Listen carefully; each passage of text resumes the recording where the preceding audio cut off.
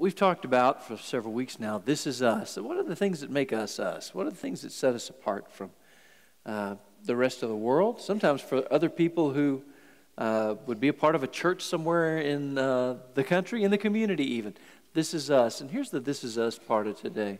We're an Easter people. I want to share with you a few passages of Scripture. The first one from the Revelation, where John, recording, he just jumps into the deep end of the pool right away. There's no slow build up to the revelation. He takes off like a rocket. Grace and peace from the one who is and who always was and who is still to come. From the sevenfold Spirit before His throne, and from Jesus Christ, who is the faithful witness to these things. The first to rise from the dead and the commander of all the rulers of the world. All praise to Him who loves us and has freed us from our sins by shedding His blood for us. He has made us His kingdom and His priests who serve before God His Father. Give Him everlasting glory. He rules forever and ever. Amen. The angel at the garden tomb, explaining the first Easter morning. He is not here. He has risen. Paul the apostle wrote to the Corinthians in the chapter 15, which is all about the risen Christ. If Christ has not been raised, then your faith is useless. You're still under condemnation for your sins. In that case, all who have died believing in Christ have perished. And if we have hope in Christ only for this life, we are the most miserable people in the world. But the fact is, Christ has been raised from the dead, and He has become the first of a great harvest of those who will be raised to life again. The good news of Jesus dying on our cross for our sins, raised from the dead, victorious over sin, over death, over hell, is that we have hope. And we have hope for whatever we run into in this life, and we're going to have hope for whatever we face in eternity. Hope not in us, but in Him. And for those gathered today. We said this in the first hour. It's true in this hour too. Some of you walked in. I don't know everybody's story, but I know that for a lot of folks, they say hope is in short supply at my house just now. In my life, hope I'm in a struggle for hope. I see glimmers and glimpses of hope, and yet I find myself coming up way short in the category of hope. Some for hope in this life, and truthfully, some, you need hope for eternity. You need hope that reaches beyond this life. Hope of heaven one day that is not, I hope it works out, but hope that is assurance and a conviction, a reality of heaven. What does, and I didn't say this in a children's sermon, I'll say this to you. I said it last Sunday. I'm going to close this eye periodically because this thing does float up and down on me too. So if I close my eye, it's not just because I'm a bad winker, it's because. What does hope do? Why do we need hope? One writer, he wrote about hope this way. He said, hope is the fuel that the human heart runs on. A car crash, a diving accident can paralyze a body, but the loss of hope paralyzes a life, a spirit. Hope is what prompts a young man and woman to stand before witnesses and promise, I do, even though they have no assurances, no guarantees. Hope is what fuels that same young couple years later, after broken promises, broken hearts, to give their promise another try. Hope is why human beings keep bringing children into this broken, fallen world. Hope is why there are hospitals and universities. Hope is why there are consultants and therapists. Hope is why the Rangers keep going to spring training. Pablo Casals continued to practice the cello, I read. Continued to practice the cello 5 hours a day, even though he was recognized as the greatest cellist in the world. 5 hours a day. And as his age became advanced, he continued to practice 5 hours a day. And someone asked him, why, when it was painful for him, when it would just wore him out to practice 5 hours a day, they said, why do you keep doing this? And He said, I think I'm getting better. I think I'm getting better. That's hope. Michelangelo was laboring day after day, painting the ceiling of the Sistine Chapel. And the story is that he grew discouraged and just decided he was going to quit. He'd done all he could do. He was weary, frustrated, alone. And as the dusk began to darken the Sistine Chapel, and it's already a shadowy place, and his body ached as he laid on his back to paint that ceiling, and he was so desperate, doubtful, sore. The story is he climbed down the ladder from the scaffolding, and he walked to eat a lonely supper all by himself, and he wrote a sonnet on that occasion to himself, to his aching body. And the last line of the sonnet is, I am no painter. And he went to bed.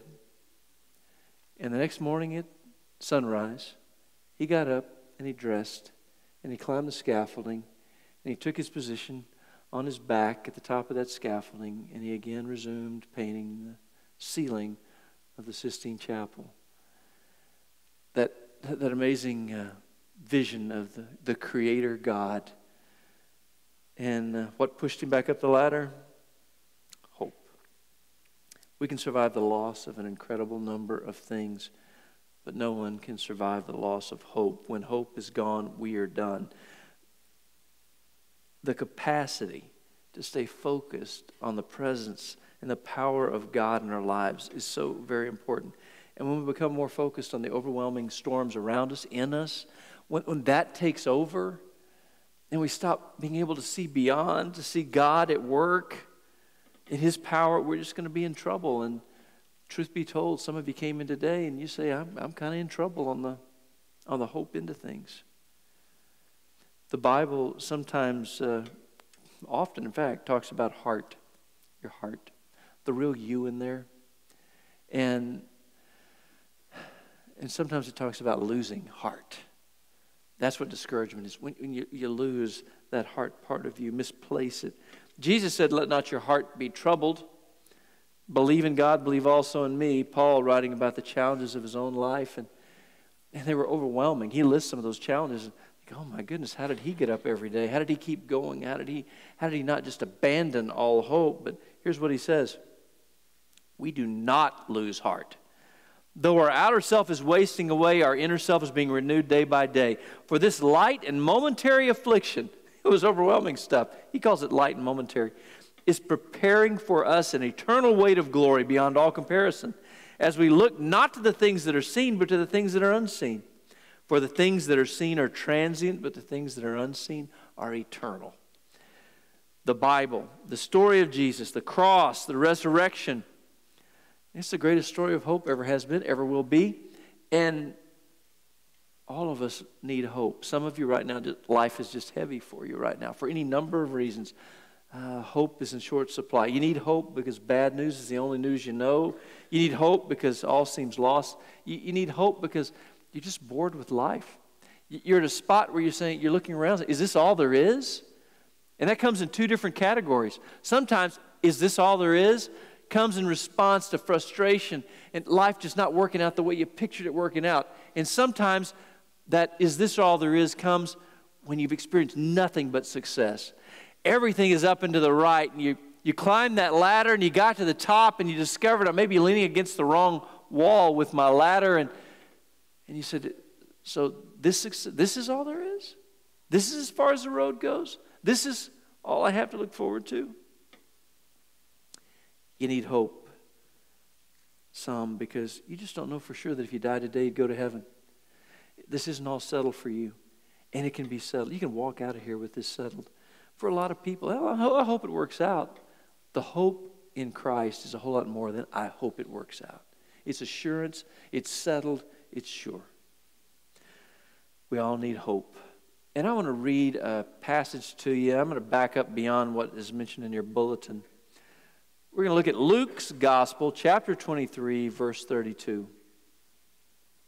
Next Sunday, we'll spend time, something I haven't done in several years, and really felt a conviction for next week to spend some time talking about the cross. And we'll talk as we prepare our hearts for the Lord's Supper next Sunday. Verse 32 of Luke chapter 23 says, they've arrived now at the place of execution. 2 others who were criminals were led away to be put to death with him. And when they came to the place that's called the Skull, there they crucified him. And the criminals, one on his right, one on his left. And Jesus said, Father, praying over the very people who were carrying out his execution, Father, forgive them, for they do not know what they do. And they cast lots to divide his garments. Another one of those responses to prophecy. And the people stood by watching, but the rulers scoffed at him, saying, he saved others, let him save himself, if he is the Christ of God, the chosen one. The soldiers also mocked him, coming up and offering him sour wine, saying, if you are the King of the Jews, save yourself. There was also an inscription over him, this is the King of the Jews. Now, verse 39, one of the criminals who were hanged railed at him, saying, are you not the Christ? Save yourself and us. But the other rebuked him, saying, do you not fear God, since you're under the same sentence of condemnation? And we, indeed, justly, we're receiving the due reward of our deeds, but this man has done nothing wrong. And he said, Jesus, remember me when you come into your kingdom. And he said to him, truly I say to you, today you'll be with me in paradise. What hope does a man hanging on a cross have? He has no hope at all in the first century. He's going to die a slow and painful death over hours, over sometimes a few days. Yet this man found hope in the middle of the most hopeless of situations. The Bible is filled with the message of hope. The Bible says, for whatever was written in former days was written for our instruction, that through endurance and through the encouragement of the Scriptures, we might have hope. This story, we talk about hope in the Bible, this story of hope wrapped around the cross and the resurrection. All of our hopes are found in Christ, who died on the cross to pay for our sin, was raised from the dead. And he gives us hope not just for heaven one of these days, but he is our only hope for life right now. The Bible says, blessed be the God and Father of our Lord Jesus Christ.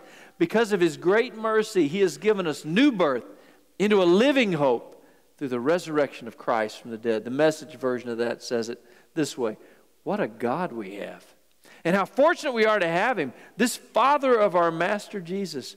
Because Jesus was raised from the dead, we've been given a brand new life and have everything to live for. Everything to live for. That's what hope looks like. Hope is the anchor that holds you steady when this life feels stormy. It's the thing that brings you help and encouragement when you need help and you are so deeply discouraged. It's found in day-to-day life. It is realized in its completeness in a place called heaven. And the thief on the cross said, Jesus, remember me. Don't forget me. Remember me when you come into your kingdom. And Jesus' promise is that he would be with him in heaven. That assurance is the greatest of hope builders. Hope, assurance, promise from the Lord. And today we just all need a little bit of hope. Now, I wanted to give you that kind of lead in. I'm going to tell you a story. There was a pastor, because you've heard this story. Most of you have heard this story lots of times. Jesus died on the cross for our sin, raised from the dead. And it rolls off the tongue. Man, Jesus died on the cross for our sins. And it sounds so quick, so trite, so simple. And yet how overwhelming and how powerful and how life-transforming that story is. There was a pastor, he was preaching to his church, and it was a small country congregation, not a lot of people in the building. He's preaching with all his heart. He had a sense of urgency about the gospel, and he said, every one of you people in this congregation, you are all going to die. Well, that's a reality. He circled back and he repeated it with greater sense of urgency. Every one of you people in this congregation, you're all going to die. And he finished it the second time, and a guy in the back just busted out laughing.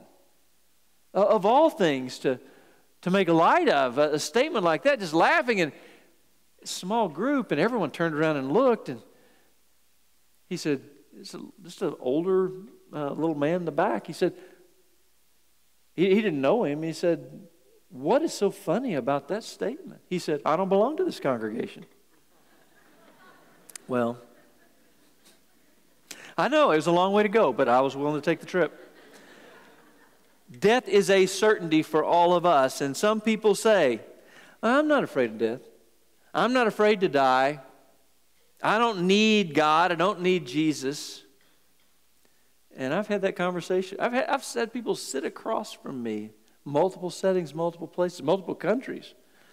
I'm not afraid to die. If I could see it in their eyes, there's more going on there than their faithless statement. I've been going through things that I've saved that Billy Graham said or Billy Graham did, and just continue to celebrate his life and his influence on so many, and me, through his books, through his speaking, through things he said. This story is one of my favorite Billy Graham stories. It was early in his ministry, and he went to see a dying patient in the hospital, and as he's talking to him, always pressing forward, always getting the conversation turned toward the gospel, which is what we all should do in every conversation, always move things toward Jesus. He said to this man who was terminally ill, was close to the end of his life's journey, are you afraid to die? And this is what the man said to him. It's a great statement. He said, I'm not afraid to die, but I'm afraid of what comes after that. Terribly afraid. Terribly afraid. Today, I want to talk about what comes after that. And because Jesus introduced the idea of heaven to the thief on the cross, I think that's an important thing for us to focus on. In a book called What Is to Come, there's a quote talking about heaven. It said, heaven is not a cash payment for walking with God. It's where the road goes for a Christ follower. It's just where the road goes. And the end of that road for a believer in Christ yields a perfect experience with a perfect and powerful, loving Savior. So we're going to spend a little bit of time talking about heaven, thinking about heaven, because I think the more heavenly minded we are, the more earthly good we will be. Now, I didn't give you an outline last Sunday, and so I really feel I'm indebted to you for that, because I know how you live for it. So we have 4 whole things today for you to fill in blanks about. Here's the first one. We enter heaven, from this passage, we enter heaven by faith in Jesus the Christ. The thief on the cross is a fascinating character in the Bible. In Matthew's account of this, it says both of these guys hanging on either side of Jesus, they were both mocking Jesus, making fun of Jesus, ridiculing Jesus, right along with the worst of Jesus' enemies. But here's what happened. Something changed for this one guy. Last week we talked about Joseph of Arimathea, and he had seen a lot about how Jesus lived, and I think it really touched his life deeply. The thief on the cross, we don't know that he ever had any touch with Jesus when Jesus was out teaching or performing miracles. He didn't seem to have anything of that. But he saw how Jesus died, and he learned a lot about Jesus from the way he died. And he saw Jesus had resources he did not have, things that he was so spiritually bankrupt. He was lost and helpless and hopeless. Jesus had something well beyond that. And because of that, he spoke up to defend Jesus.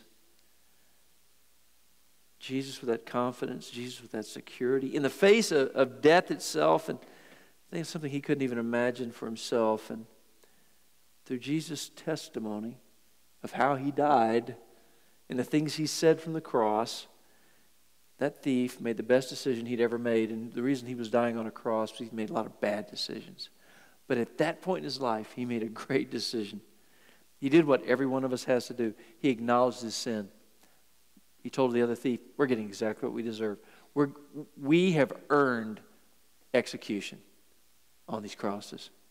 But this man's done nothing. He recognized, I'm a sinner, and I deserve what I'm getting. I'm not trying to compare myself to someone else. I'm not trying to present some kind of religious resume. I'm lost and helpless and hopeless. And he put all his faith in Jesus as the only one who could fix it. Not in anything he had done, but completely he surrendered his life to Jesus. Jesus is going to have all of me there is to have. I'm going to trust Jesus that in this hopeless situation, there's going to be hope in eternity. He knew he needed a Savior. And every one of us has to do that same thing. Recognize I'm lost, helpless, hopeless in this broken world. And I need saving. Now, note, God is so gracious in this story. And that's the part of it that stands out to me, I think, more than just about anything else in the story. That this guy, he never went to any church. He never sang in any choir. He never taught any Sunday school classes. He never did any good deeds for anybody, perhaps. Never cared about anyone but himself. He never baptized, confirmed. And yet, he put his faith in Jesus, having confessed his sin, and he went to heaven that day, and he's in heaven to this day. Now, every religious poll that shows up in these United States of America, you ask people, do you believe there's a place called heaven? And they say yes. Overwhelmingly, way up in the 90th percentile, yes, I believe that there's a heaven. And they may have some skewed ideas about what that heaven's going to be like compared to how the Bible describes it, but they have some view of the afterlife in heaven. If you ask those people, so you think you're going to end up there? Overwhelmingly, well into 90th percentile, Americans say, yes, of course I'm going to be there. You ask them, okay, well tell me why. When you die, you're going to go to whatever your vision is of heaven. And again, way up in the percentages, they say the same thing. I'm a good person. I'm better than most people I know. I do some religious stuff. Sometimes I help people. I have this resume of good deeds and religious stuff. And I've been baptized. I'm a member of a church. They come up with that list of all these things that should qualify them. And I think I'm pretty good. And I'm just hoping that my religious resume, my good guy resume is enough. And that when I die, I'll be 51% of the good. And I'll be okay for eternity. I hope. And that is not the same thing as biblical hope, which is assurance. God doesn't save us because we deserve it.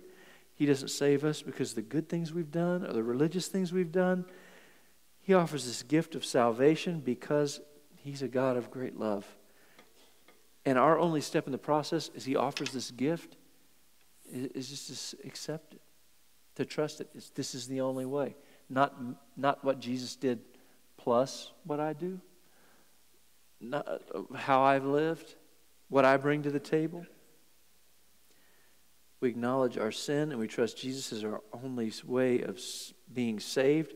And like the thief of the cross, we come just as we are. Now, people who think, and talking to folks, there's certain things there's certain stories in the Bible, teachings in the Bible, that just rub you the wrong way.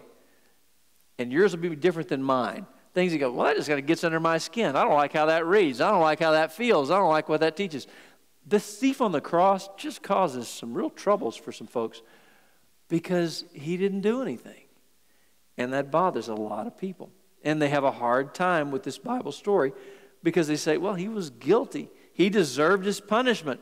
How could Jesus forgive a guy like that? Because he didn't do anything good. He didn't do anything religious. You know, neither did any of us. Neither did any of us. Nothing to merit forgiveness, salvation, heaven forever and ever. Jesus through our life in this life. Paul wrote, while we were still weak, at the right time, Christ died for the ungodly. For one will scarcely die for a righteous person, though perhaps for a good person one would dare even to die. But God shows His love for us in that while we were still sinners, Christ died for us. Not after we cleaned up our life, not after we did a lot of religious stuff, not after we created that good guy resume. He did it while we were still lost and broken, just like the thief on the cross. The thief on the cross just says, hey, how big is God's grace? How far does His love go? It goes all the way to that guy who had nothing to offer except a repentant spirit and a faith in Jesus. Second thing, we learn from this passage, we enter heaven the moment we die. Jesus said, today you will be with me in paradise. Jesus did not say, one of these days you'll be with me in paradise. Eventually you'll be with me in paradise. Once we've done a little cleaning up on the in-between here and there, you'll be with me in paradise. I've heard people in conversation talk about death. They have fears about the transition from this life to the next life. Like, okay, what happens in there? What's that going to be like? And I'm in a kind of unsure, unsettled footing on that particular issue. And so you end up with, okay, I've heard stories, end-of-life experiences, coming to the end of my life, or the person who, they died on the table for a while. They bring them back, but they said, I saw a bright light, and I was walking toward the light. I can't speak to anybody's story like that, but I can with authority say what the authoritative Word of God says. And here's what the authoritative Word of God says: absent from the body, present with the Lord. Last breath here, next breath there. No in between. A moment here and instantly there. No transition in between. You're just there with the Lord in His glory. And that's how it works in the Bible. So for me, I'm just still going to stick with what the Bible says. The Apostle Paul, absent from the body is to be present with the Lord.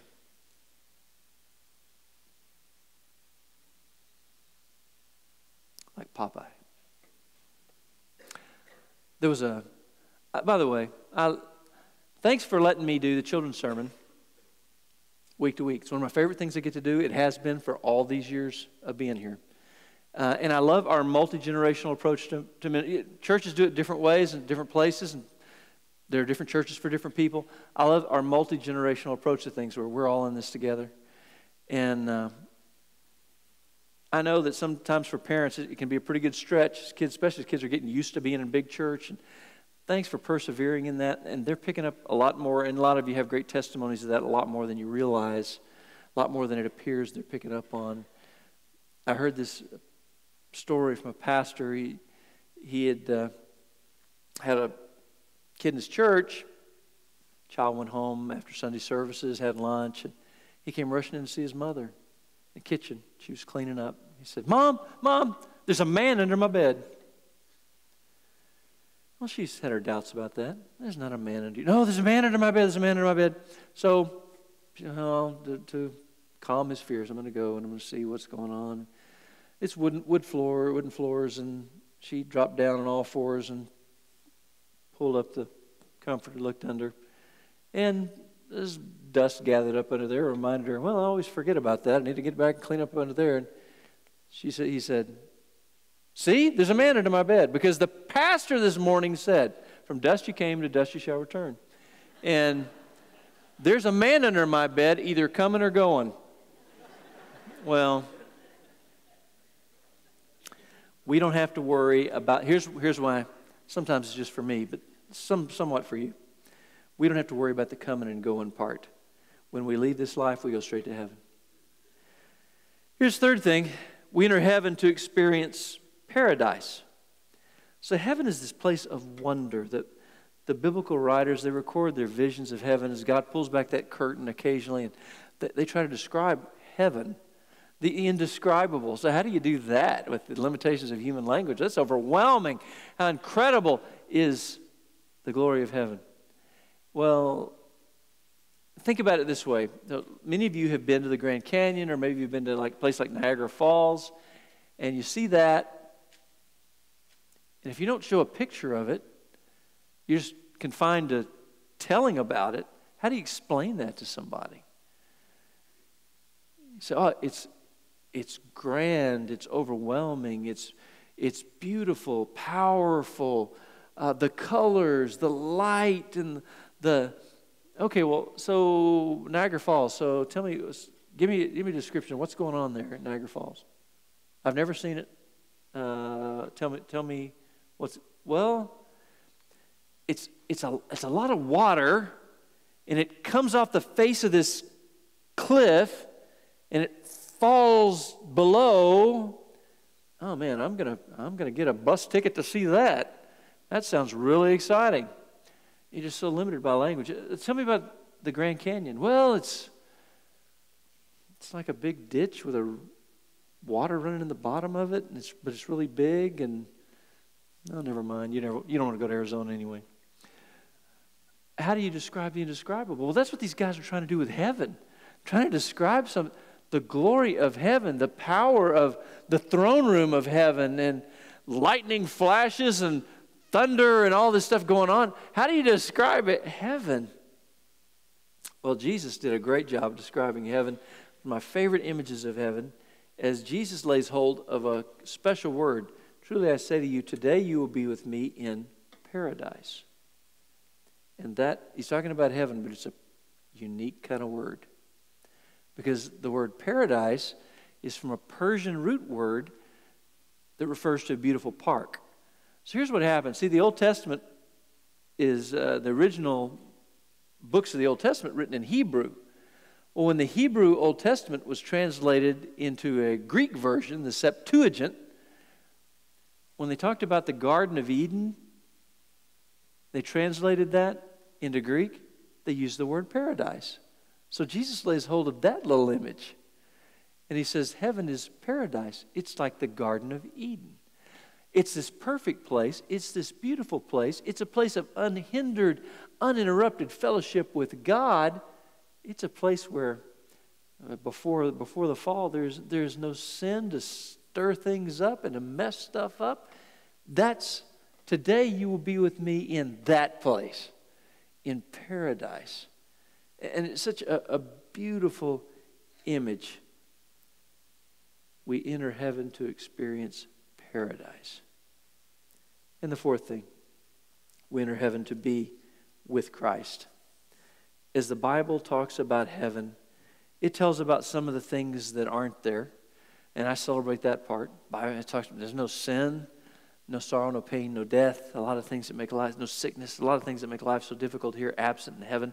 Heaven is a wonderful thing because the bad things that aren't there. Heaven is a wonderful thing because the great things that are there.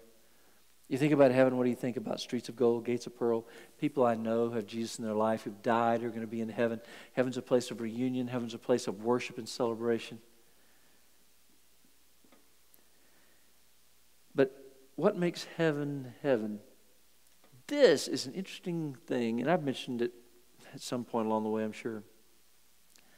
When I talk to adults and say, when you think about heaven, what do you think about? They say streets of gold, gates of pearl. My grandmother, people I know, they'll tell a lot of stuff. It's when I talk to grade schoolers, most of the time when I say, when you think about heaven, what do you think about? You know what they do? Jesus. I want to be with Jesus. They peel back all the periphery and get right to the heart of it. I'll be with Jesus. And, I talked to him about it. We can pray and, Jesus is always right here with us. But to be in heaven is like we're sitting in this room together. That's what it's going to be like to be with Jesus in heaven. That's what makes heaven heaven. It says a lot about where you are in your spiritual walk. What are you most excited about in heaven? That I will be with Jesus. Jesus said, today you will be with me in paradise. So what does hope look like? Well, for this guy, Friday morning, he was lost, condemned to die, a thief on a cross.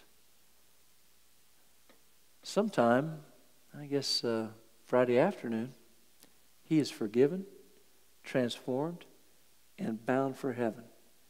That's what Jesus does. That's the hope that he brings to the most hopeless of situations. I've had this conversation here and in other places in the world where I've shared the gospel. People say, I believe that story's true. Jesus did that on the cross for me, was raised from the dead. I believe all that, but I'm not ready to surrender my life. We're talking to people in our community, and overwhelmingly, this is the response we get. I believe that people who are going to be in church somewhere today in our community, I believe all that cross resurrection stuff.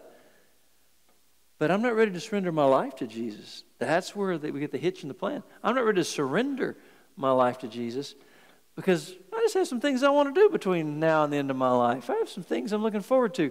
See, I can always put that off. I can do that next week or next year or on my deathbed, just like this thief on the cross. I can do it at just before I die, and then I got forgiven, and I got to do whatever I wanted to, and drive my own life right up to the end.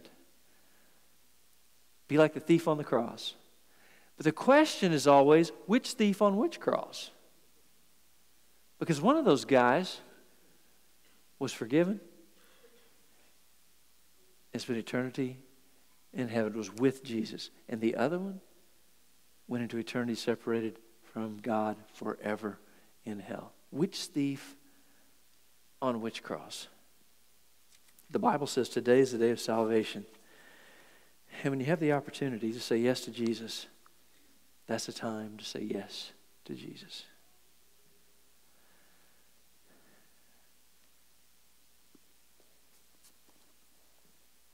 I guess, we're 2 Sundays ago,